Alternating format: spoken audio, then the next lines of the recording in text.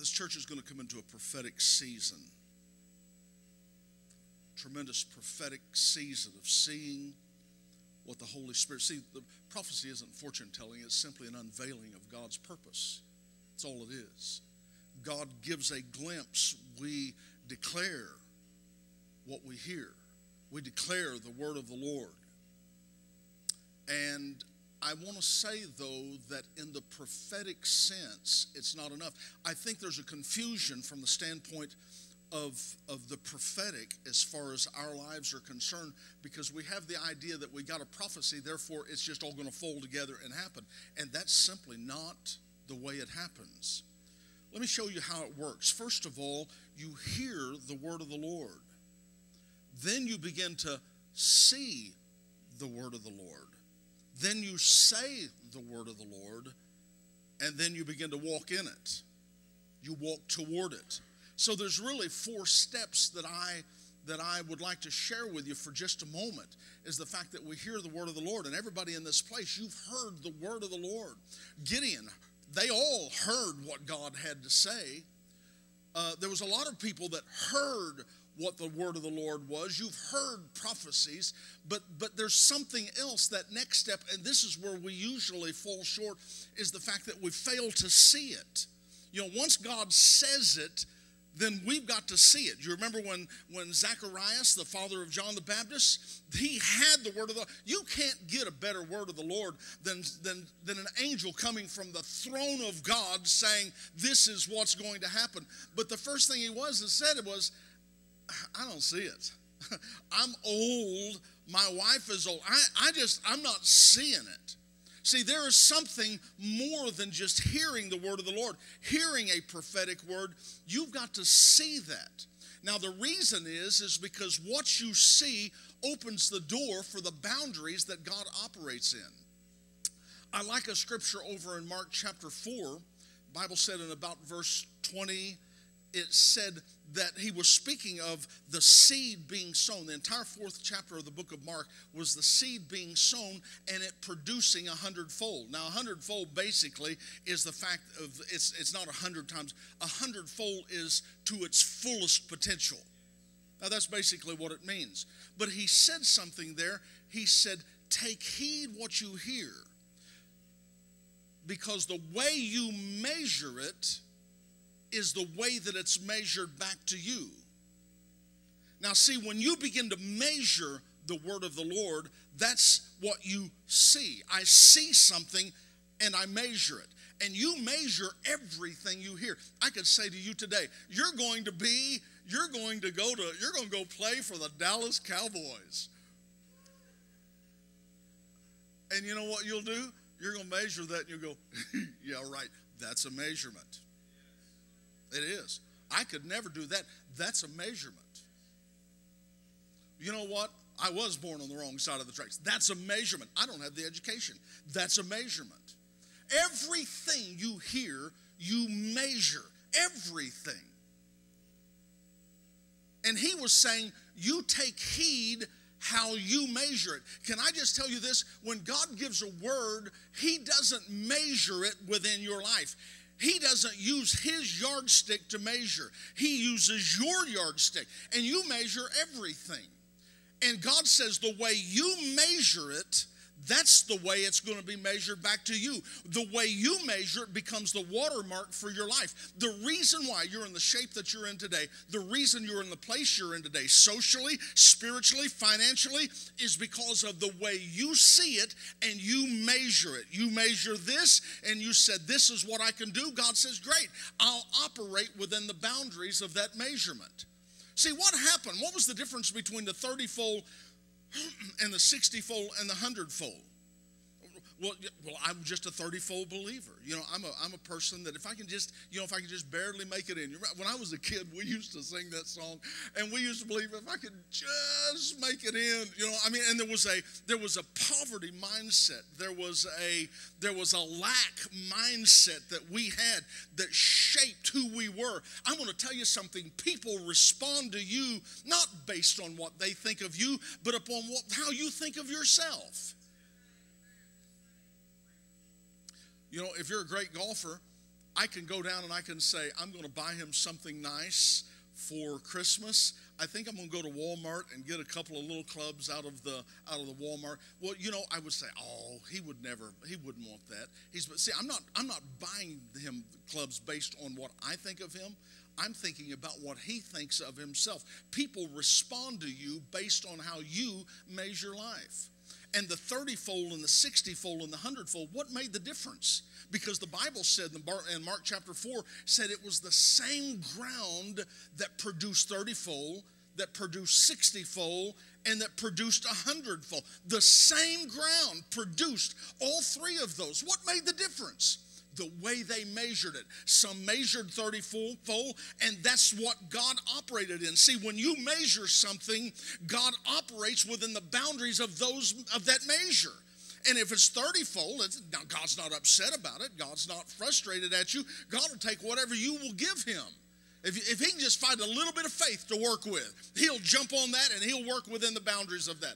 But some saw 60-fold. They measured 60. When I hear it, I measure that for my life. I measure that. And God functions within the boundaries of that measurement. When the Bible speaks of enlarging the borders of your habitation, stretch forth your tent, what he's talking about is the way you perceive things, the honor you give to something, what you're willing to believe about what God said. Well, God said he's going to do that. I know, but man, you know what? I'm just not too sure about. That's a measurement. I measure everything that I hear. Well, I have the wrong heritage. That's a measurement. Everything that you hear. I mean, it's so important that we hear the word of the Lord and that we respond to that. And we need to pray, Lord, give me eyes to see. Help me to see. To see what? To see what the word of the Lord says for me, that I don't limit the boundaries of what God's wanting to do in my life. And then some people, they responded 100-fold or to its fullest potential, that the Holy Spirit can now operate within that. And I can come to every one of you and I can say in your life, now there may be circumstances that happen that you weren't fully expecting, but I promise you the watermark for your life depends on what you see and what you measure. I don't have the right education. That is a measurement. I can do all things through Christ. That's a measurement. They've had people win the lottery. And it's amazing how many people that won millions of dollars that came right back down to a poverty level. How did that happen? Because you believe something about yourself and everything around you responds to what that watermark is. Everything. And that's why it's so important that you not be distracted nor hear the wrong things about who you are and about what God says you are. The very first thing that God did when he came in a relationship with you was to establish your righteousness or right standing with him. God wanted you to know who you were. He said, you are the righteousness of God in Christ. All things are passed away. See, he's trying to take you out of that, I'm just a worm and I'm such a dog and I'm just an old sinner saved by grace. See, you were a sinner and you were saved by grace, but you're not that anymore. Now you're a new creature in Christ Jesus. All things are passed away and all things are become new. I'm telling you, all things are of God. So the boundaries for my life now, even in walking into the throne room of God, has changed. I don't walk in fearful. I don't walk in unafraid, but I walk in boldly. I'm bold when I come before the throne of grace. Now, you know what boldness is? Boldness, boldness isn't the fact that you yell and come in the door, ripping the door off its hinges. Boldness is simply an awareness of who you are. For instance, if Pastor Paul says, there's a green car out there and a person there, would you mind going out and getting into that and digging through there? There's something I need you to go get out of there. Well, I guarantee you, I'm going to go with great hesitation. I cannot be bold toward that. I can't be bold getting in your car. I'm just going to get in your car and go drive. I'm not bold toward that. But I am bold about my car saying this. I don't even think about it. it's not a thought in my mind. When I go home and open my refrigerator, it's different than when I walk in your house and open your refrigerator. When I walk in your house and open your refrigerator, it's a sense of, I don't belong here. But when I'm bold, that's why the Bible said, come boldly before the throne of grace. It isn't with hesitation, it's, I belong here. This is mine. I understand that. I see that. And as long as you don't see that, you will always approach everything that God has for you with a sense of hesitation and a sense of, I don't belong here and I don't deserve this. See, God wants you to deliver you out of that. So he gives you the word of the Lord.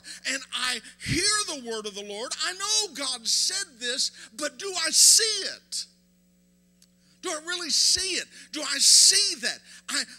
I belong. That's me. That has become the watermark for my life. See, and you really can't say it. A lot of people, what they're trying to do is make a confession to it without ever seeing it. They like to hear it and then say it. But see, God says if you'll hear it and then see it, then when you say it, things begin to happen, and the next step is you begin to walk toward it. And the Holy Spirit wants to pull you to the place. The prophetic has been given in this place. But I feel like the Lord is wanting to enlarge your boundaries, not of what you have here, but what you have here. Who am I here? What do I believe about me? What do I believe about who am I, Ashley? Who am I? Well, I just came from no, back up just a little bit. You heard the word of the Lord. Now you see it. You get a little bit of swagger in your step. Does anybody know what swagger is? I'm from the University of Oklahoma. Sorry. You ought to live in Austin and be from there. They had a good streak back a number of years ago, and then they had a streak where it wasn't so good. It was rough. And I'll never forget what one commentator said when he saw them come on the field one day. He said, look at it. They lost their swagger. And that said something. That said something. It's like they suddenly lost who they were. And it changed the disposition even of how they walked into the room. And I want to tell you today that God cannot take you, will not take you any further than what you see about you.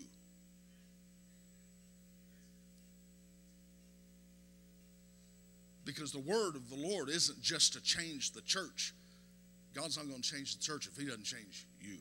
You are the church. And suddenly now I'm walking in an awareness that the Holy Spirit spoke to me and I belong there.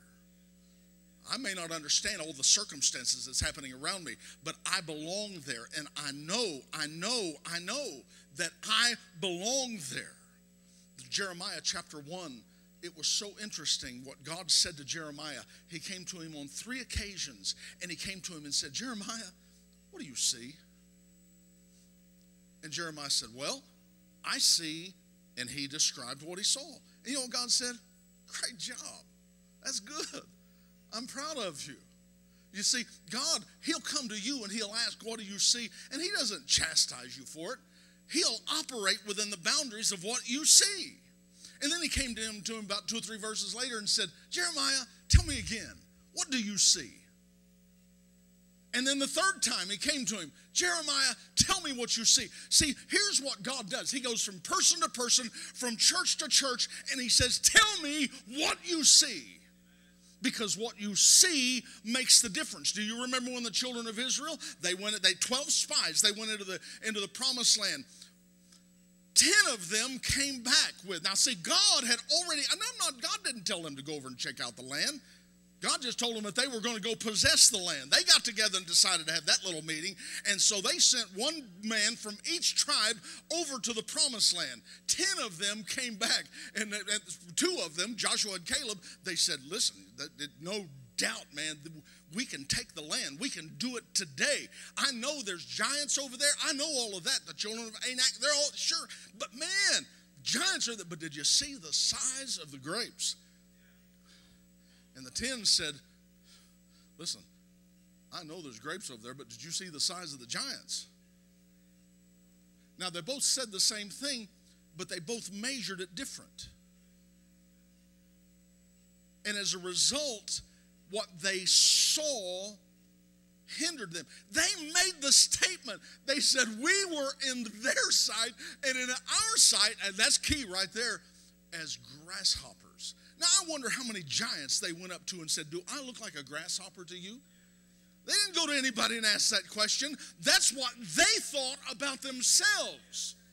And so they approached the promise of God and the provision of God with that question of saying, I'm not big enough. I could never do it. I could never go. I could never achieve that. I could never be a doctor. I could never be a scientist. I could never travel the world. I could never go start a church. I could never have a ministry. I could never do this because I don't have the right background, because I don't have the right money, because I don't have the right backing. All of those things, it's not the way God measured it. That's the way you measured it, and that's the reason you are in your life where you are right now.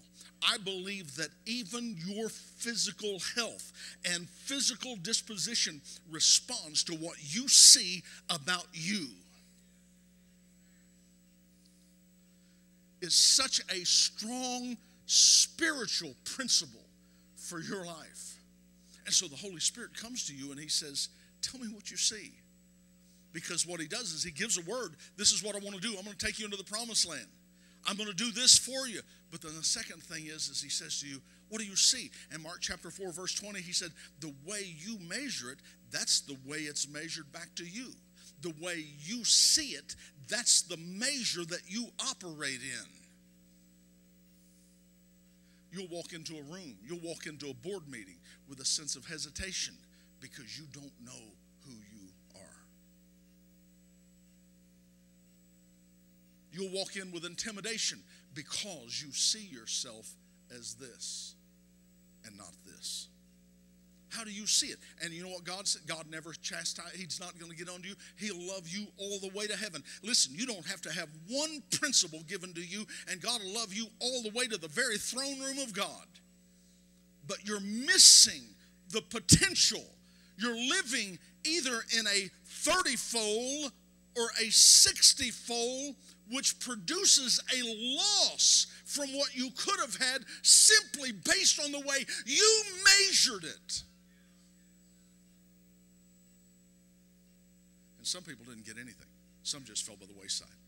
Some people heard the word, but they could never see it. And the enemy was there to steal the word. Mark chapter 4 said, when the word is sown in the heart, Satan comes immediately to steal the word. And he uses 5 areas. He uses affliction, persecution, cares of this life, deceitfulness of riches, lust of all of other things. All of these things entering in to steal the word. To steal the word. To steal the word. Those things distract you from who you are. Can I just tell you this right now? Sickness is a distraction. Bitterness, unforgiveness, it's a distraction. We just came through this very interesting political season, and people that are divided. And I want to say to the believers, you better get over yourself, because that has become a distraction.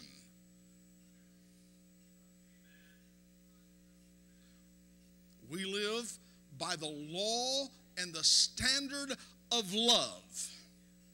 And when we lose our way with that, we are as a sounding brass or a tinkling cymbal. But it's a distraction. Sin's a distraction. Unforgiveness is a distraction. Sickness is a distraction. You know, when you're sick, I can't even think about anything else. It hurts.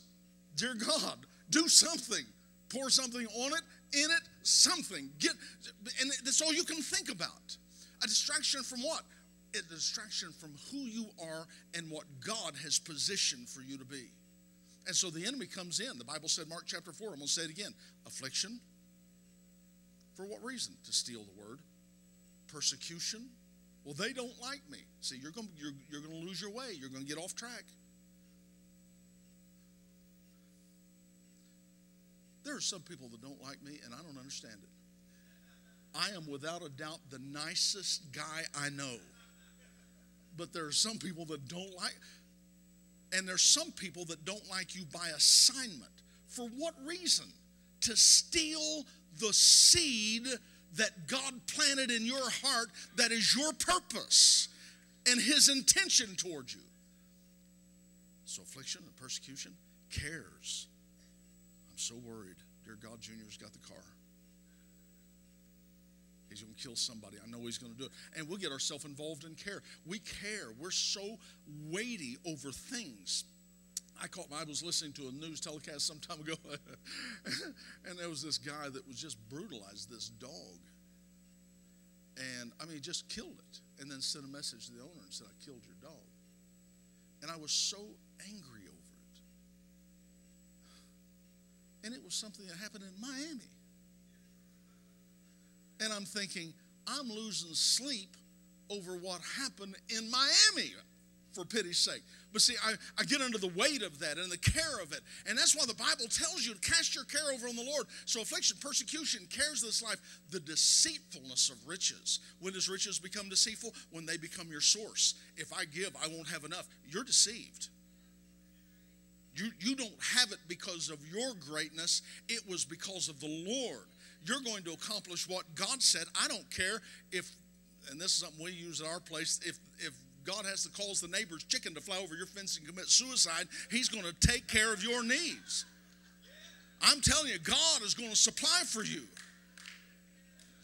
But the lust and the pressure of other things, all of these things become distractions to us. They're distractions from what God called us to be. We can't even talk about what the plan of God is and what the purpose of God is and what my boundaries look like because we've had this problem and that problem and this distraction. And I want to say to you, shake loose from all of that. You're called to a higher purpose.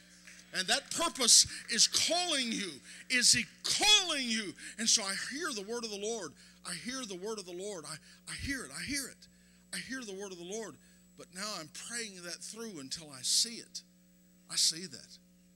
I see it. Sometimes it comes as a confirmation to you, but you begin to meditate on that word. I see it. That's why sometimes it takes a while for a word to be accomplished in your life, sometimes years, because God has to change the basis for what you see. Some people have been raised with an attitude of poverty. There's a spirit of poverty that works in people's lives. And it's not just the fact that I don't have money. It is a spirit of poverty that they operate in. And it's hard for them, even when they have the word of the Lord, to step away from that and where that's not shaping their life anymore. But the Lord says here, I want to expand your borders. And I want to say to you today that God is going to give you eyes to see. And I feel like the word of the Lord that I'm giving you today, because this is a house of destiny. It's a house of sending. It's going to be a healthy house. It's going to be a house it's going to be a generational house. See, the generational blessing here isn't just going to impact the bishop and the pastor. See, this is the same anointing bleeds down and it affects you with you and your children and your children's children. That is a grace that is upon this house that comes. Oh, wouldn't it be wonderful for you to have your children and your grandchildren and your great-grandchildren living in the house of the Lord and walking with you in peace and walking with you in harmony? How wonderful that would be. That's the grace that is upon this house. Well, my kids are no good. Well, that's a measurement. Maybe that's why the Bible said in the book of Romans chapter 4, while we look not at the things which are seen, but rather than Corinthians is where he said that. We look not at the things which are seen, but at the things which are not seen. For the things which are seen are temporal or subject to change. They can change. But the things that are not seen, they are eternal. Now, of course, the things that are not seen are the things, the hand of God in the world of the Spirit. And those are the things God wants to reveal to you today. So this morning, I just want to declare the blessing of the Lord on this house. And I want to say that there is a step you are about to step into another realm. Please forgive, my heart's bigger than my mouth. I don't know how to say it. You are about to step. There's another, I hate the word level. I hate that. But please hear my heart. There's another realm, another grace that you're about to step into that's going to be very significant. It's going to be very significant, and it's going to impact everything around you. It's going to impact your house, your children, your finance, your spiritual walk, the prophetic grace of what you see, and that you begin to declare the purpose of God. You begin to declare the purpose of God. The Holy Spirit today is calling you to expand the borders. God doesn't expand your borders. You do that. God says, I'm going to cause that to happen. You still have to do it.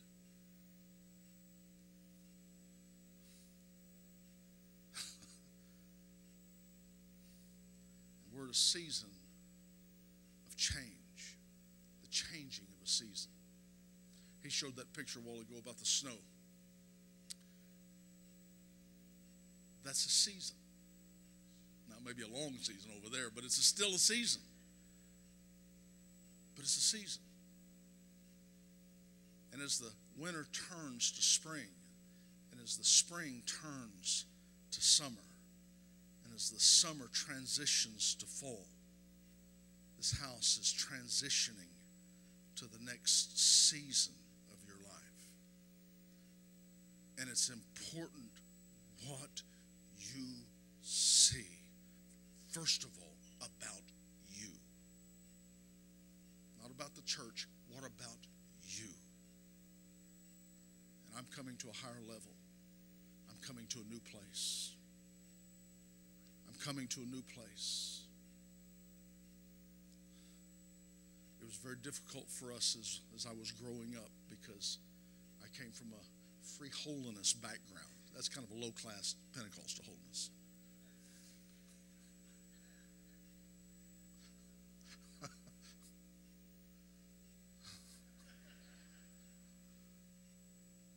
But the hardest thing for us to ever say was, I am the righteousness of God in Christ. Couldn't say it. Couldn't get that out of our mouth.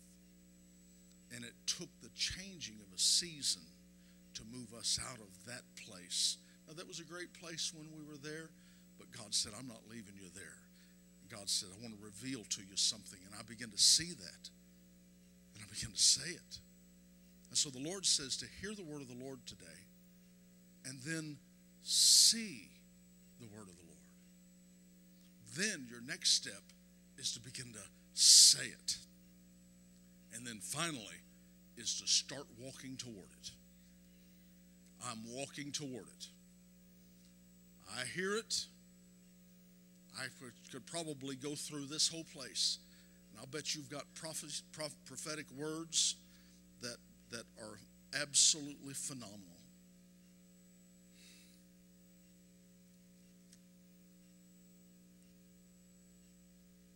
And how many of those words have never come to pass?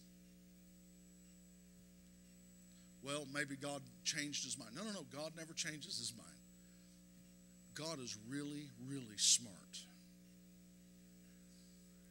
If I could oversimplify it, God is really good at being God. And what he spoke to you was his intention toward you.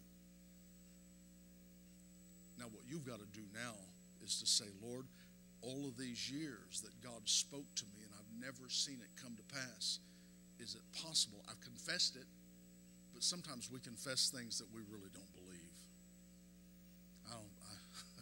I'm trying, Lord, I'm not looking at it. I'm healed. I mean, it's like a lucky rabbit's foot. We think if we say it enough times, it's somehow going to change. Sometimes you have to confess it a number of times simply to assure your heart. But once you see it, it's not a long distance from it taking place in your life. Because once you see it, you'll say it.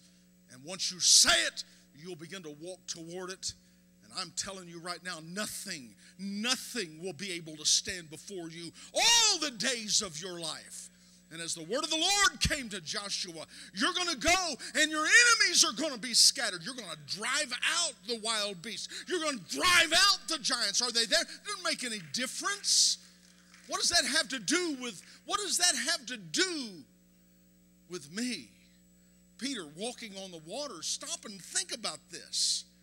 What caused Peter to sink?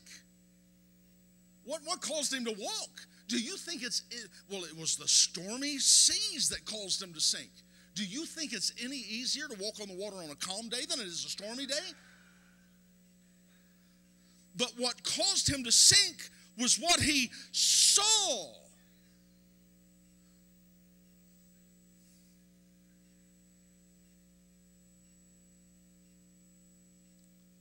I see something. I don't understand it. I'm like Jeremiah. God comes to me and says, what do you see? Well, I see this. God says, good job. And then he'll come to you a little bit later. Tell me what you see. Continually, there's going to be the word. What do you see? Oh, I feel like some of you need to put that word in song. What do you see? I'm not walking there yet, but I see it. I may not be able to live on that mountain yet, but I see that mountain, dude. I'm headed that direction. I see it. I belong there.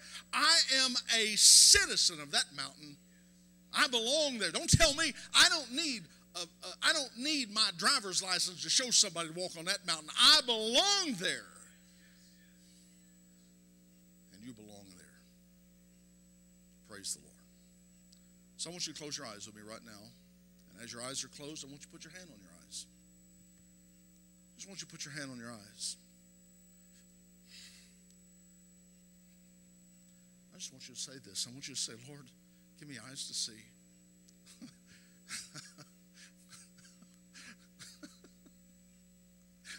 Give me eyes to see.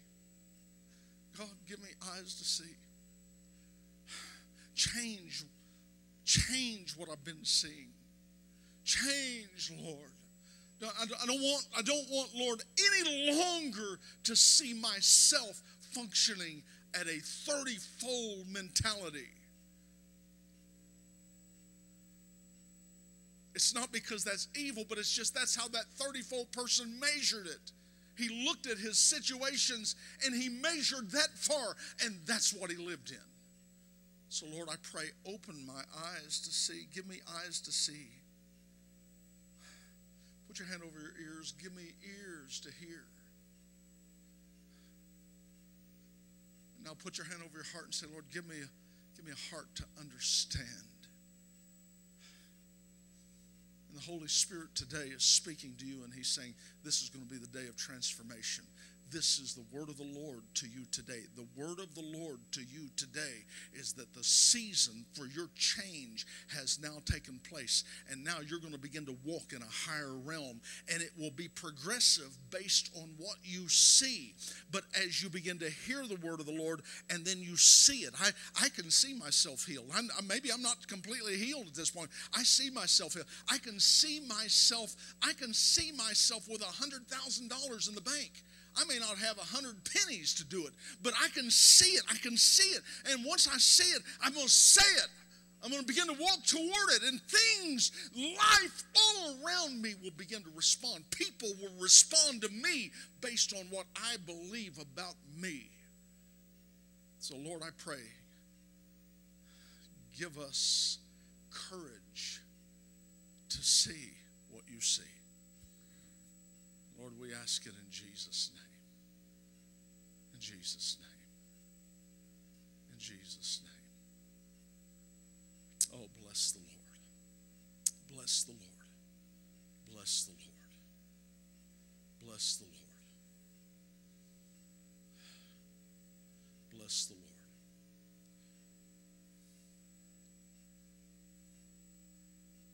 Bless the Lord. I want to speak a word here real quickly before I turn this back to your pastor. There's some of you that are not called into, quote, ministry as pulpit ministry. You're called into business. Some of you are called into business. You're anointed for it. And that's your mission field.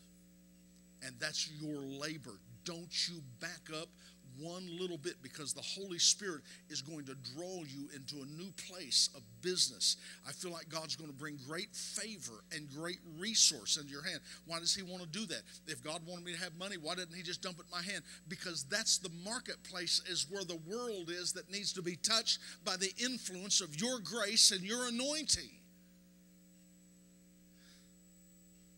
So I just feel to pray for businesses here. I just feel to pray for businesses. If you're in business today, maybe you have your own business.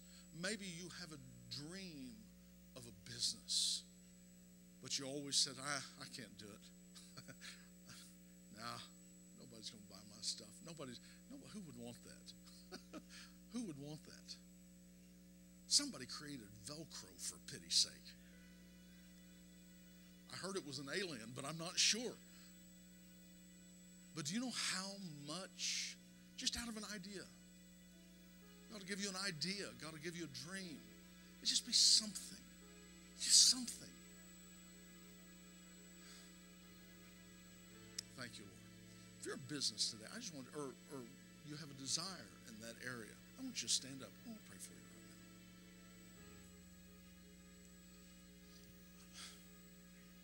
now. Thank you, Lord.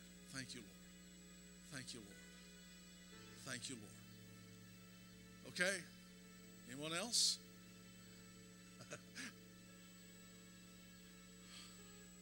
Okay, I'm just going to tell you right now. You ain't seen nothing yet. You ain't seen anything yet. The Holy Spirit's about to take you by the hand, and He's going to lead you into a place that might scare you just a little bit. But that's okay. The Lord is with you. And I want to give you a word to stand on at this particular point, that the Lord says, I am with you. God is wanting to bring wealth into your hands. God is wanting to bring wealth into your hands. Now listen, if wealth owns you, you're in trouble, and it won't take long for you to collapse. But there are people that God's raising up that wealth doesn't own them. It's just a tool. All it is leverage. All it is obedience. But every time God got hold of somebody, He took them and made them very rich. There's a man by the name of Abraham that God just took, and he was rich, and he was so rich he couldn't, their family had to divide because they had so much. Solomon, silver, there was so much silver that they counted it as worthless, man. They had silver dunes back in the back of the building back there. I'm just telling you, there was so much. It was an abundance mentality. I want to say that God's about to bring great resources into your hands. So right now, just open your heart. Father, I pray, give us eyes to see. And I'm asking, Father, that in these businesses, that you would cause a supernatural anointing that would draw, an anointing for favor, an anointing for strength, an anointing for blessing, an anointing upon them right now. I speak honor to these businesses. I speak blessing to these businesses. And I declare, you shall prosper in all that you put your hands to. I declare it over you, you shall prosper in all that you put your hands to. In Jesus' precious name.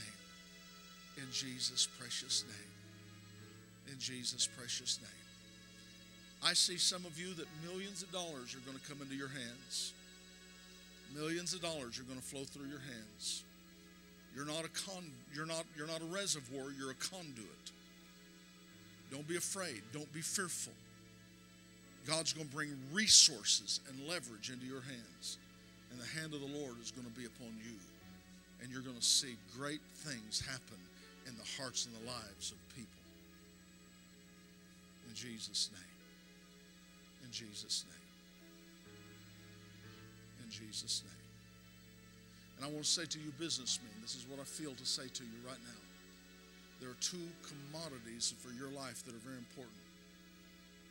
Care for the poor and share your faith. Amen. Care for the poor and share your faith. And this is essential for you as a businesswoman, as a businessman. This is going to be a great time. Can you say amen? I want everybody to stand with me if you would. Thank you, Lord. I so much appreciate the privilege of being here during this wonderful anniversary of this legacy time, this kingdom work that is being done in this place. And it's such a privilege to hook up with you in partnership and walk with you. And I so much honor your pastors and also the bishops of this house. And I'm very thankful, and I so much appreciate you. And I'd like for you to give your pastor a hand of appreciation. Pastor Paul, would you...